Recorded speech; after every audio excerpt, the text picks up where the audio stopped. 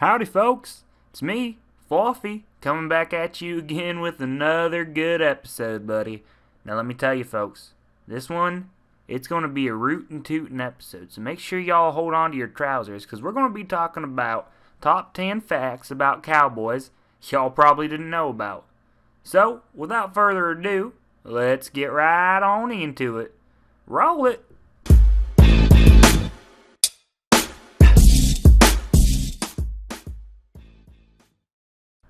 Number 10. Cowboys were invented in -1700 by hardcore gamer Cowabunga Boyd.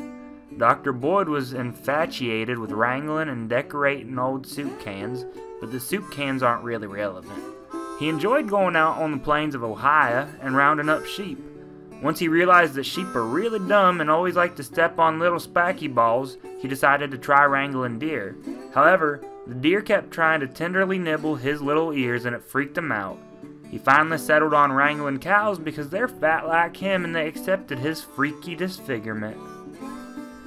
Number 9. The name Cowboy comes from the song Cowboy by Kid Rock. When they realized that Mr. Rock could actually smell a pig from a mile away, they began worshiping him as a god. They wanted to honor him by carrying on his legacy, so they named themselves Cowboys and began drinking bottles of scotch and watching lots of crotch. Number 8. If you've ever had a foot fetish and decided to look at the feet of cowboys, you've certainly noticed their spurs. However, spurs weren't always used for just kicking horses and opening cans of tuna.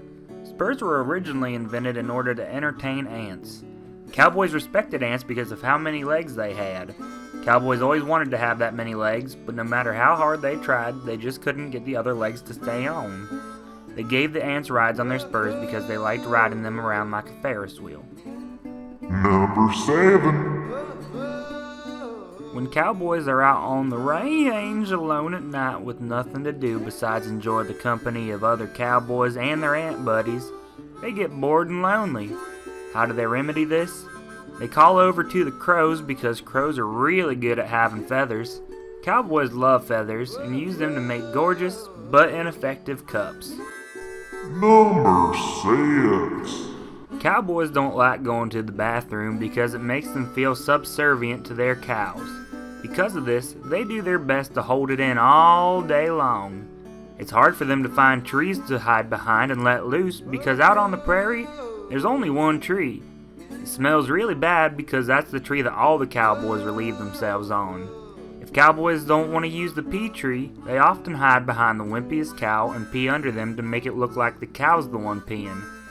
Then, all the cool cows laugh at the wimpy cow instead of the cowboy. It's time for number 5. Before fame, Andy Biersack, the lead singer of the rock and roll group called Black Veil Brides, was one of the rootinest, tootinest cowboys in the West. If you listen to his lyrics and his vocal stylings, you can hear a lot of the cowboy left within his soul. The screams and shouts you hear from the vocalist are almost identical to the kinds of calls he used to round up them daggum cows.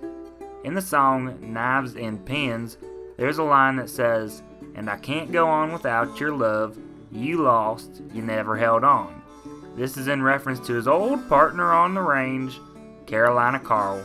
Old Carolina was known as the most edgy cowboy and him and Andy were intimately involved. When Carolina left, Andy began taking on a new, edgy persona and wrote the line to spite Carolina.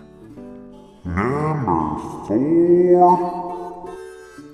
Cowboys played a major role in World War I. The Germans didn't have any open fields in which to ride horses or wrangle nothing. The Germans were obsessed with cowboy culture. According to the data of the time, it was estimated that 89% of German forces would be willing to quit being in the army if they had the chance to head to America and try cowboying. Because of this, the United States came up with a plan. They would send a cowboy to Germany to pass out flyers to German soldiers, asking them to fly to America due to a cowboy shortage. The flyer said there was a plane waiting, filled to the brim with horses and saddles. The Germans flocked to the plane almost immediately. However, instead of taking them to the range, They brought them to a deserted island that only had one horse on it. The Germans all killed each other fighting over the horse until there was one German standing. That German? Adolf Hitler. Yee! Number 3. Back in the day, cowboys didn't have the same technology we have today. They weren't able to look down at their smartphones to figure out where the nearest watering hole is. They'd often take their big old hat and toss it way up into the air. They could get all kinds of readings this way. If it got struck by lightning, that meant that there was a storm a-brewing. If it got stuck in midair, that meant that there were ghosts a-lurking. If the hat came straight back down, that meant that the cowboy was going to die from getting hit in the head with a hat. You! Number 2. Cowboys spend months out in the open field at a time, so how in the world do they always stay so darn dry? Their lassos, of course. When it starts raining cows and chickens, they bring out their lasso and whip it around their head faster than a rabbit going hog wild for a carrot. The force generated from the lasso creates a vortex of wind around their head, pushing all the water right into their canteen. Refreshing! This is also why cowboys have such strong and muscular arms. Time for number 1, son. Sadly, cowboying is now a thing of the past. Pritchard Penderscrew was the last cowboy to ever exist. However, cowboys are still honored yearly in the Yee Yee Giddy Up convention. At the convention, fans dress up one of two ways. The first half dress up like a classic rootin' tootin', gun-slinging, tobacco-spittin' cowboy. The big boys, however, glue horsehair all over themselves and strap on a saddle. For a whole 3 weeks, the cowboys ride the horses around the Marriott Convention Center and eat nothing but chewing tobacco. The horses are required to neigh the entire 3 weeks or else they'll be turned into glue. Ew! Boy, oh boy, I'll tell you what, buddy, that was a heck of a video, wasn't it? Well, I know I sure learned a lot when I was looking up all these crazy cowboy facts. If you learned something too, it'd really mean a lot to me if you'd go ahead and just give me a little thumbs up down there, maybe even subscribe to the old channel Rooney, and ring that little bell icon if you want to be a rootin' tootin' cowboy just like your old buddy Fwafy. Anyways, folks, remember what I always say, and it's also the cowboy motto. Share with your family and friends, because everybody loves Fwaf 10s. I'll see you in the next one, folks. Stay awesome.